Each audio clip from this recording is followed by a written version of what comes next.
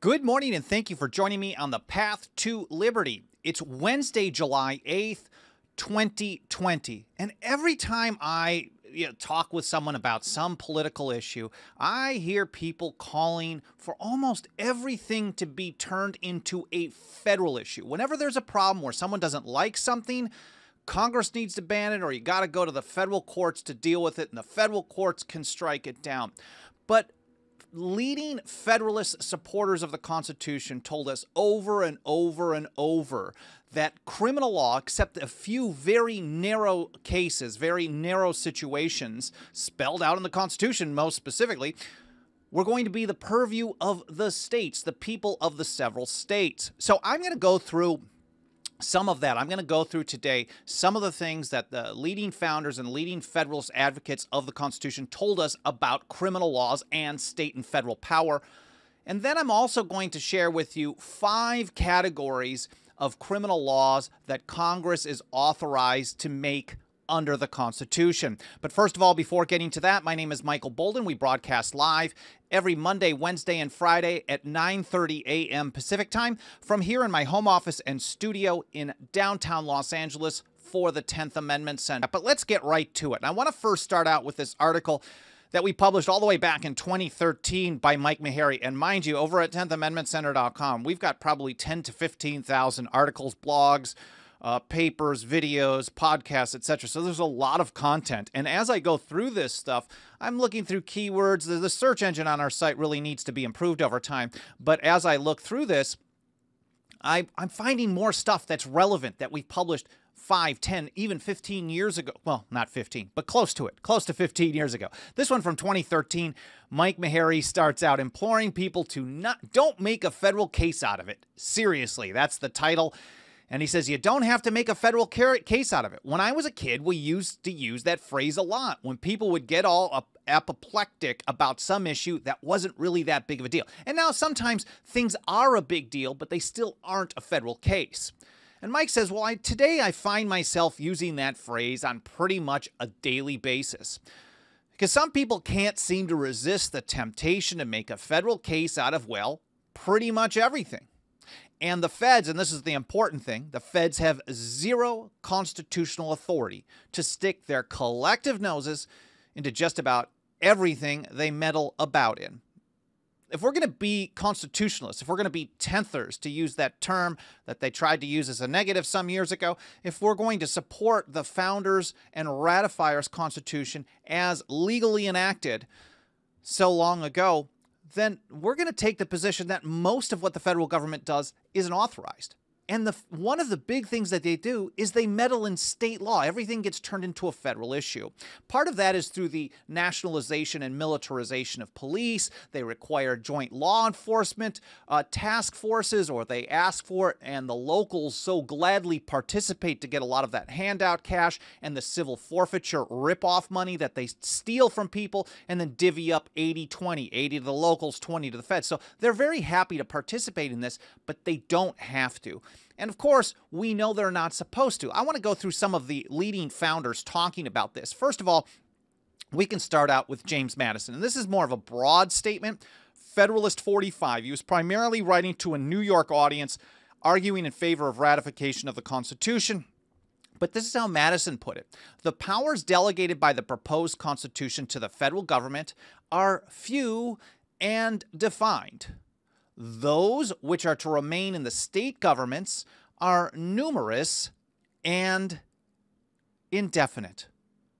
And he goes on, and he says, the powers reserved to the several states will extend to all the objects which, in the ordinary course of affairs, concern the lives, liberties, and properties of the people, and the internal order, improvement, and prosperity of the state. We would call this the police power. I was reading a paper written by Randy Barnett, the great Georgetown law constitutional scholar. When I say someone is great, they do a lot of great work. I want to make it clear that I don't necessarily agree with everything that they say. They don't agree with me. You don't have to agree with everybody to think that they do great work. So just wanted to make that quick aside. Not necessarily that Randy's a bad guy. I don't know him personally, but he's done really great work on studying the original legal meaning of the Constitution. He has one from like 2004, the original meaning of the police power, and he noted that that phrase or police was only mentioned a handful of times at the Philadelphia Convention. I think he counted out like 6 or 7 times, and then maybe just a handful of times during the debates, but it was widely understood according to this type of principle that Madison pointed out in Federalist 45, that the vast majority of powers, the police powers, really were in the hands of the states or the people of the several states as they determined. And here's the big government guy of the time, Alexander Hamilton. This is in Federalist 17. He says, there's one transcendent advantage belonging to the province of the state governments, which alone suffices to place the matter in a clear and satisfactory light. I mean the ordinary administration of criminal and civil justice. Here's the guy who wanted the federal government to be bigger than anybody at the, well, there's a few people. Him, Wilson, Gouverneur Morris, a few people really wanted a big central government. And even their version of big central government would have been tiny compared to what we live under today, what we toil under today. But even someone like Hamilton, and that's why I like pointing out Hamilton quotes, because when Hamilton takes the right position, it points out that what we face today is absolutely nuts, because he was really one of the bad guys of the bad guys when you talk about size and scope of government at the time.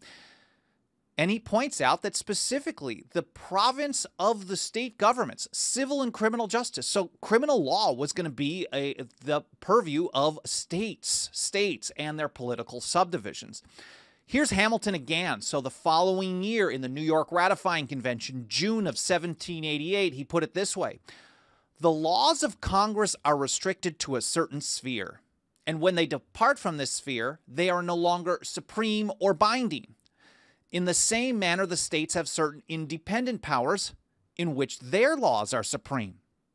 For example, in making and executing laws concerning the punishment of certain crimes, such as murder, theft, etc., the states cannot be controlled. It is up to the states to determine how criminal laws will be applied and implemented and enacted and the like. These are not of a federal nature. So Hamilton reaffirmed this type of viewpoint that Madison did in Federalist 45, that other people like John Dickinson did going even further back, that the federal government is one of defined, enumerated powers, and everything else is reserved. That's the 10th Amendment as a summary.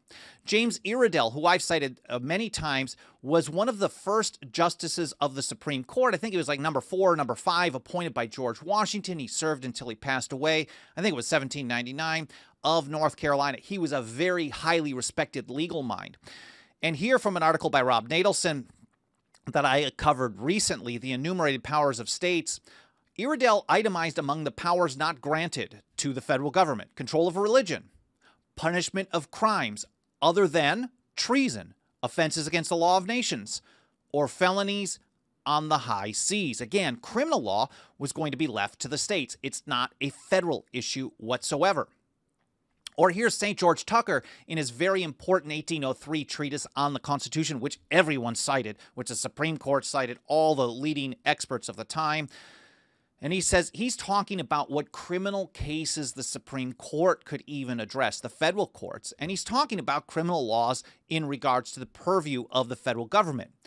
He says areas within the precincts of the seat of government not exceeding 10 miles square, or within the precincts of forts, dockyards, magazines, and arsenals. So on constitutionally authorized federal land and military installations, military property in the District of Columbia, for example.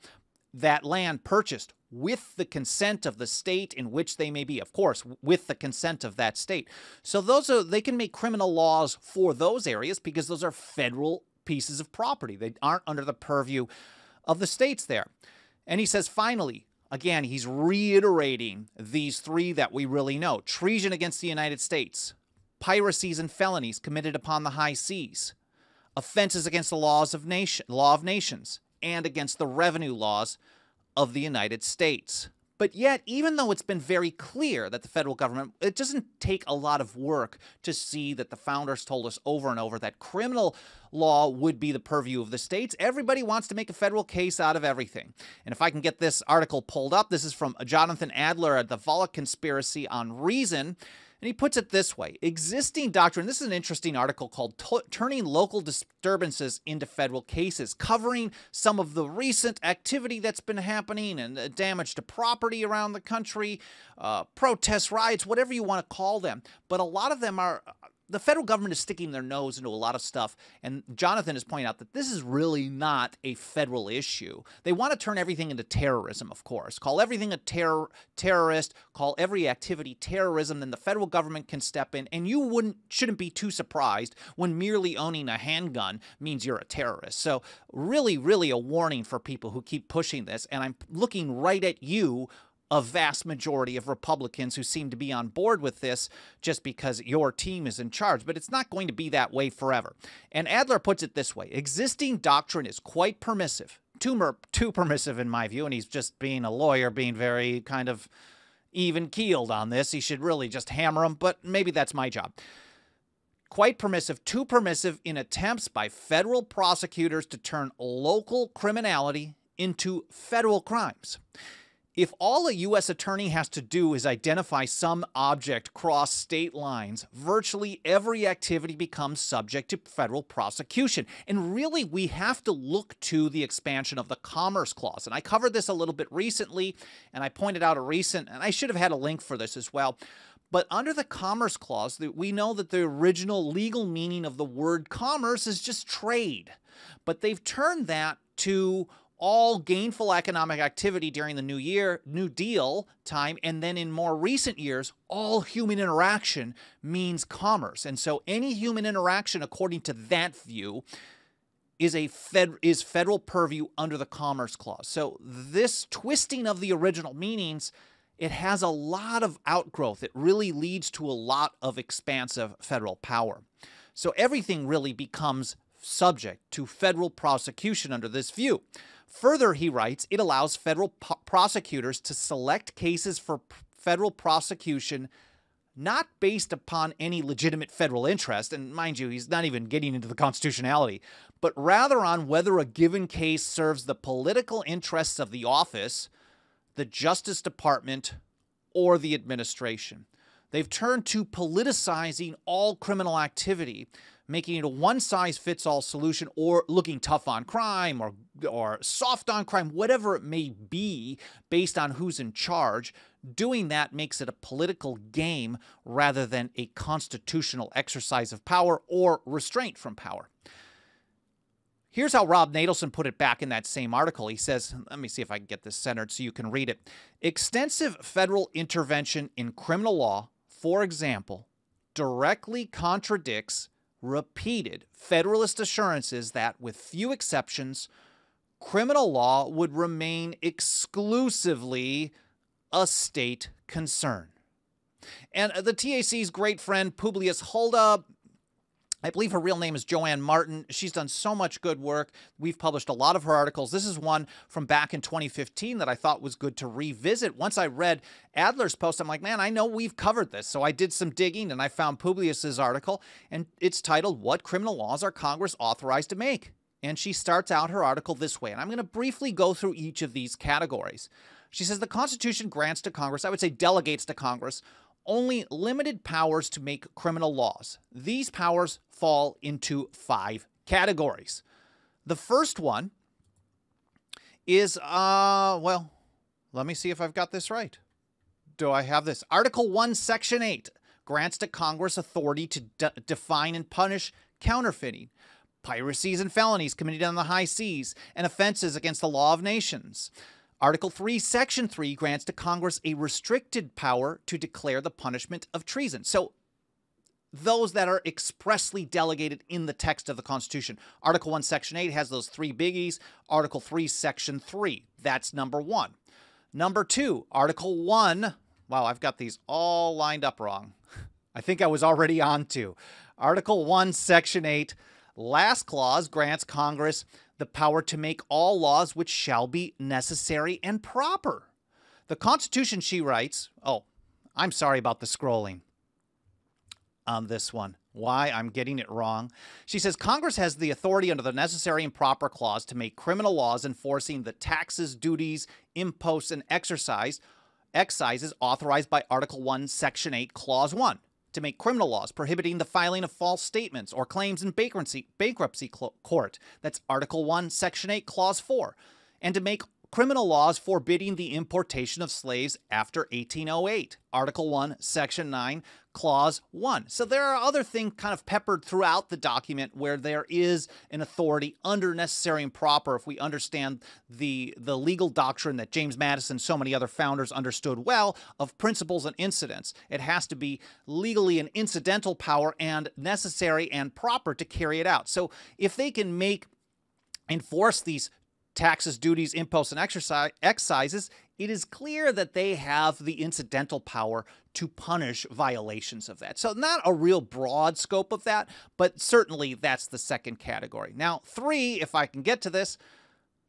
which I cannot for some reason. Here we go. Article 1, Section 8. I'll do better on my notes next time. I apologize. Article 1, Section 8, next to the last clause, authorizes Congress to exercise exclusive legislation in all cases whatsoever over small, defined geographical areas.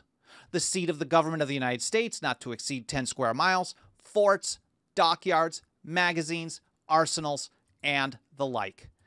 And then if I can get to D, number 4, Article 1, Section 8, Clause 14, authorizes Congress to make rules for the government and regulation of the land and naval forces. So land and naval forces. And then the 5th category is amendments. She says some of the amendments to the Constitution authorize Congress to enact laws to enforce them. Like the 13th Amendment would authorize Congress to make laws criminally punishing those who keep slaves. Not that that's really an issue anymore, but they are empowered to do that should they need to.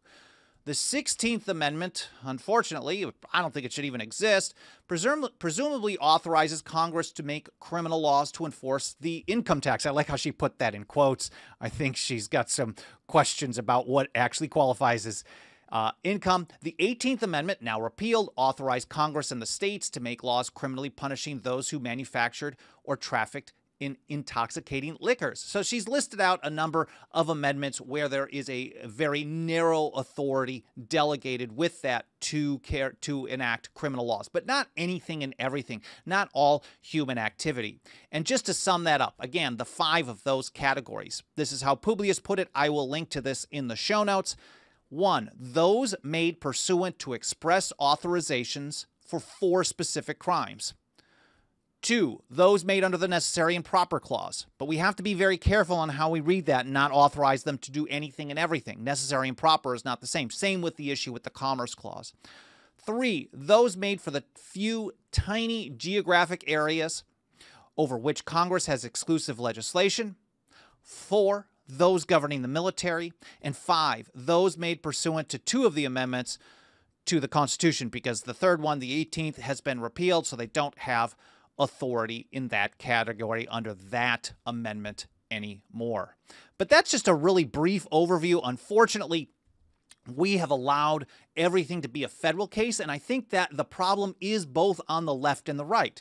Of course, we know we can really acknowledge that the left generally likes advancing centralized power, but when they're not in power, we see how they tend to like decentralization, although at the same time, as long as it fits within their narrative. But at the same time, we know that they're going to call for more and more centralized power when they're in charge. But the right really isn't any better. And I think the last few years has proven that out pretty well, because some of the criminal laws that Congress is not authorized to make would be things like the National Firearms Act of 1934, the Gun Control Act of 1968, its amendments in 1986, the Undetectable Firearms Act of 1988, the bump stock ban of 2018, and probably more coming soon. But yet, the federal government continues to do this with the support of the right, or the right turning a blind eye to it, or so many of them saying this is unimportant. I don't care. I'm not trying to get a machine gun. That's only for criminals. But soon as you open a door to do it for that type of a situation, what do you think the opposition's going to do? Because you've created the precedent, or you've allowed the precedent to stand where the federal government can get involved in stuff it was never authorized to get involved in the first place. I want to take a quick look over at the live chat. Funky Euphemism says, even commerce is not commerce. So says Wickard versus Filburn. We're actually going to probably publish an article on that case sometime in the near future, so I appreciate that. Appreciate you mentioning that. Fuzz T Fork over on YouTube says, we have Congress making laws without ever reading the Constitution. And whether or not they read it, I think is really less of the question. What they count on is that the people at large are okay with them exercising powers that were never delegated to them in the first place. It doesn't matter whether they've read it. In fact, I think many of them probably understand these types of arguments, or they don't care because it's not even in their scope of their job at this point. You get in Congress, you just do whatever the political party that you've joined wants you to do in most situations.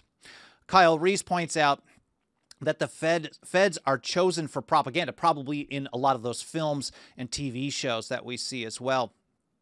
Daniel Snowden. Well, that looks like a personal conversation. Anyways, if you guys have questions or comments or feedback, ideas, thoughts, whatever on this, please continue leaving some comments, whether here live or later on in the archives. I will read through all of them a little bit later today. I don't get a chance to reply to all of them, but if you have some other suggestions and you prefer to send an email, you can do that at team@10thamendmentcenter.com. Again, team@10thamendmentcenter.com.